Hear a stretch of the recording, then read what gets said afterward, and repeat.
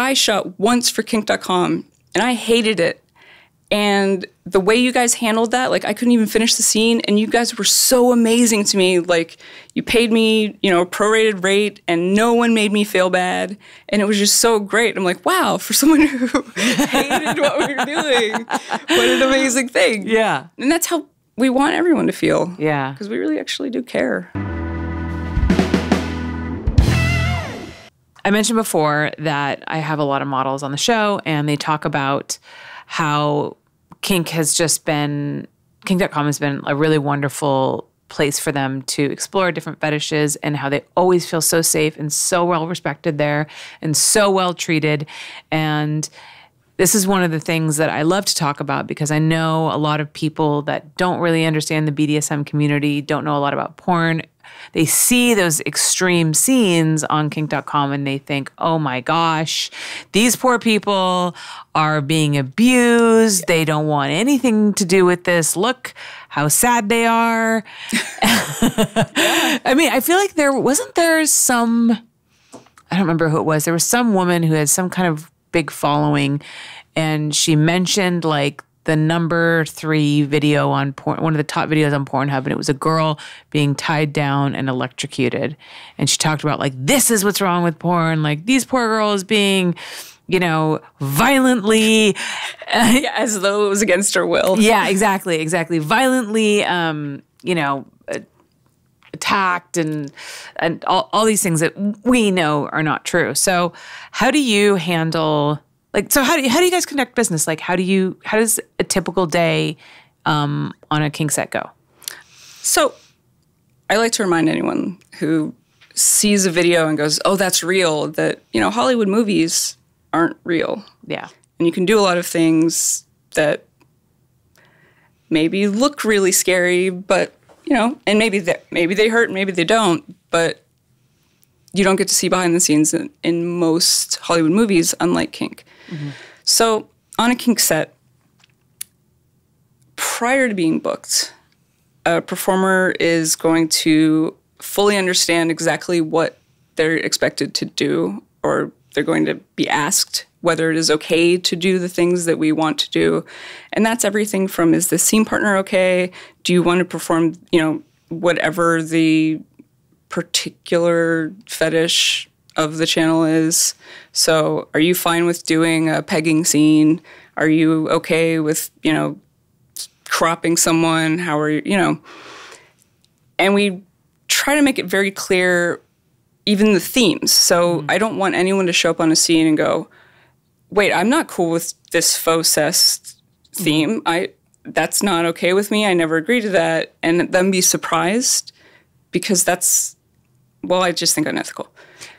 Sorry, just quick question, because I've found that I myself have run into this problem. Yeah. Do you insist on talking to the girl directly, or do you go through their agent if they have an agent? And have you ever encountered a situation where the agent just has not communicated the situation to the girl, and they've shown up on set and we're told something different and we're surprised because their agent sucks? I think sadly that happens more than any of us would like. Yeah. And the folks who produce for us now, they used to actually be in-house with us. They were kink employees. Now they have their own studios and they're making content the way that they want to do it. And some agents won't let you talk to the performers yourself. Yeah, I think we all know who we're talking about. Yeah.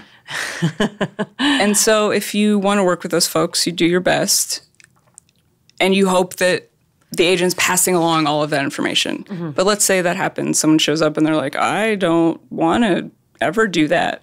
Mm-hmm. Okay, is there something in this wheelhouse that we can do that actually you would enjoy, or should we just kill it? Because either way is totally fine. Mm-hmm. We're happy to make adjustments. Every one of our directors, they have worked for us for years and years, and they know that the kink ethos is you don't push people to do things they don't want to do. If you have to kill a scene, you have to kill a scene. If you have to change up what you're doing, that's what you do. That's just ingrained into every person who works or has worked with kink. Mm-hmm. So once they get there, the normal things, hair, makeup, wardrobe, whatever, they're going to go through and fill out a checklist. and it's going to tell us, or the director, what they're interested in doing, what they're not interested in doing. And there's also a section for comments, like, oh, I might, but... So, for example, I'm cool with nipple clamps, but only this kind and not that kind. I hate, tasers, but I'm okay with the cattle prod. I mean, whatever it is. So the checklist is a starting point. Then we sit and talk. The director talks to all of our performers on camera about their checklists. And that's really what a consent checklist should be. It's not for covering your ass. It's for initiating a conversation, because communication is fundamental, not just to BDSM, I think, to shooting good porn. Mm-hmm. Once we have that conversation, that's, I think, usually part of the intro interview. And the reason for that is that we want to make it clear, not only so that, Visa is not angry that we are shocking young women against their will, right, but also make it clear to anybody who sees that video, like, A, this is something someone super wanted to do. And so even if, like, there's a tear coming down, it's, maybe tough in that moment, but this was their choice. Mm-hmm. And this, however it's kind of manifesting visually, it's what they want to be doing, mm-hmm. and ultimately very satisfying. And if anything, I think it's not really about, don't worry, they're not captive. It's more just to... For me, I like seeing BDSM sexuality portrayed really authentically and positively. It's not just, yes, sir, no, ma'am. It's, there's a negotiation between every dom and every sub. What do you feel like doing today? Do you want me to crop your feet or no? Like, I want to set a good example. Mm-hmm. And so as the shoot goes on, and I think before we even start, it's very, very, very explicitly explained, if you want this to stop at any moment, you can use your safe word, you can call red, you can just say, hey, stop, unless we decide that, stop is not part of the scene, so you say something else. If you have a gag in, drop this piece of wood, or blink however many times. If you just need... I don't know if you've ever interviewed JP the Pope, but watching him kind of do his intro, if you need me to scratch your nose, we can stop shooting. Like, whatever it is, your comfort is key. Mm-hmm. Don't feel like you have to do anything ever, because you don't. There's always something else we can do. Yeah. So that's kind of how it starts. And then it's kind of up to them where they want to go. Right. Then at the end, we do the exit interview. I don't know that we were the first, but we certainly have been doing it for an awfully long time. Mm-hmm. And while I don't know that everybody else who does it is doing it for the right reasons anymore, for us, it really is about, okay, how was that? What was good and what was bad? What would you not want to do again? Mm-hmm. What'd you learn about yourself? Would you want to do this with us ever again? If not, cool. We'll still be friends. We'll wave at you at AVN. Do you ever have people say in the exit interview that they didn't enjoy the experience and they didn't like it? And then what do you do? Do you still publish that video? Yeah. Okay. Yeah, I think it's important to show reality. Mm-hmm. One of the most memorable experiences I've had was I was at a convention and a young woman runs up to me and says, hey, I shot once for Kink.com, and I hated it.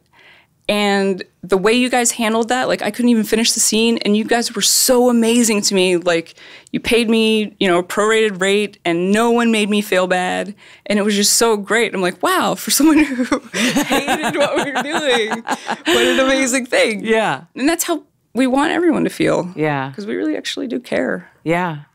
I think, and as I mentioned, you guys have come up, and I think you've come up so much more now because the idea of consent and boundaries has become an issue that's come up so much in the past year.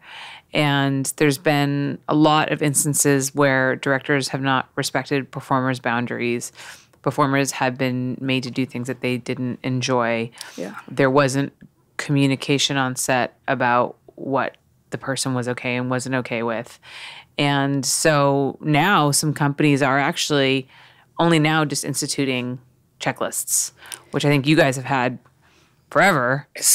Like you were like the OG like consent boundary checklist people, and now the rest of us are kind of catching up on that. And even for me, you know, as a female producer who shoots pretty vanilla stuff for the most part, I am now so much more hyper aware of boundaries in communication, something that I wasn't before. And I've never had anybody say that they had a bad experience with me or was made to do something that they didn't want to do, to my knowledge, obviously.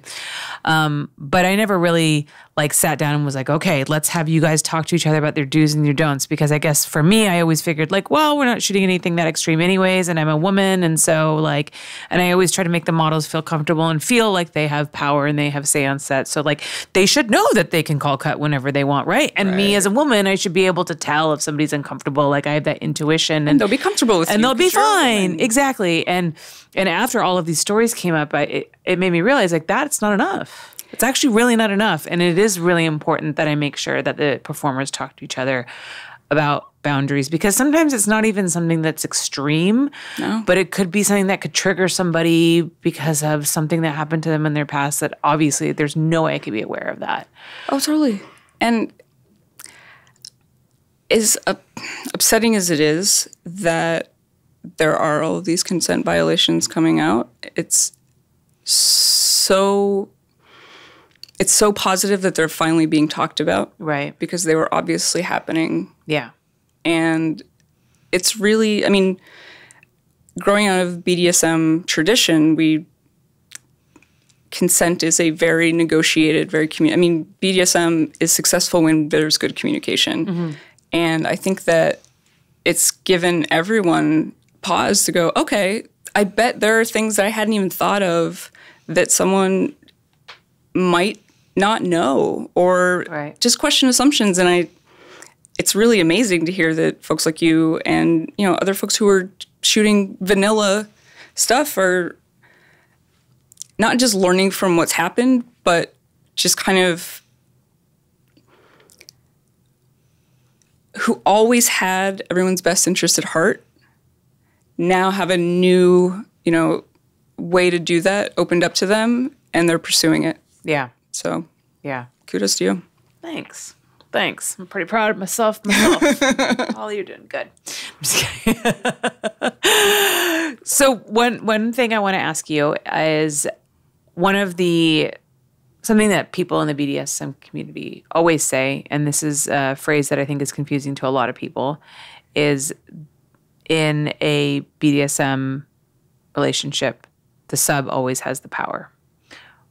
Can you explain that? What does that mean? So, while on surface and in many ways, you know, the dominant is controlling the scene. And if you were to look and see someone serving someone else, you would say that they weren't in control. Everything that happens in a scene is dictated by the submissive. They are sharing what they will do, what they won't do. And maybe that's a giant menu of things. Mm-hmm.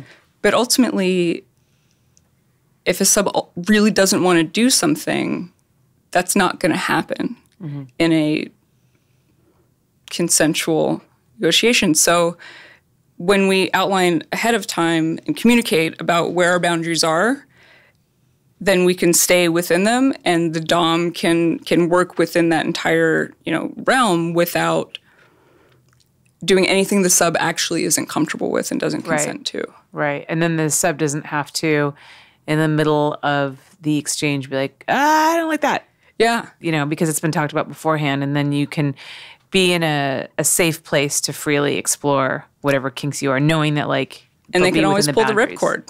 Yeah. You can always use a safe word. And that is, you know, everybody should have a safe word, whether you're a dom or a sub or something else. Mm-hmm. But they're respected. That is inviolable. Always. So what is the importance of having a safe word versus just saying stop? You know, it might be sexy to have a scene where you say, no, stop, don't do it. Mm-hmm. And the person keeps going. And if you say ahead of time, this is what I want, don't listen when I say stop, listen when I say pineapple or red. Because those are not words that would normally come up during a sex scene. Like, oh, rub me with your pineapple. That's with that pineapple in my mouth. Not very commonly. Right. And so it lets you and it have that fantasy. Yeah. And then also, I guess that word is such a contrast to the other words that are being said in the exchange. You're not going to miss it. Pulls you out of it. Yeah, exactly. And you're right, pulls you out of it. Yeah. Yeah. Because pineapple is like few syllables. Yeah, you really have to want to say pineapple. Yeah. It's not a word that just rolls off the tongue naturally. No. But I mean, saying no or continue going when someone says no, that's a very valid and sexy fantasy. Right. So pick a different word. Right. Thank you so much for watching. If you enjoyed the show, make sure that you subscribe so you don't miss a single episode. And go check out all the other videos. I film every single one of my podcasts. And if you want to listen to the audio version, I'm on iTunes and all the other podcast platforms. Visit hollyrandallandfiltered.com to find out more.